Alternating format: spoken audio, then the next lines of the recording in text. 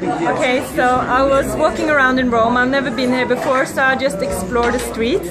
And then suddenly I turned around and I saw a sign said like raw chocolate, vegan, no milk, no gluten.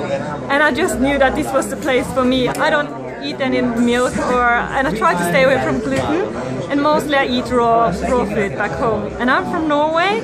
And coming to Italy, it's a lot of cheese everywhere. It's difficult to find, you know, something without milk and all the beautiful gelato. And I was so tempted to eat, you know, and have some ice cream, but I couldn't. And then I found your place and I almost cried, and I went in and had the most wonderful ice cream. And I haven't, you know, bought ice cream for 10 years because there's no ice cream in Norway without milk.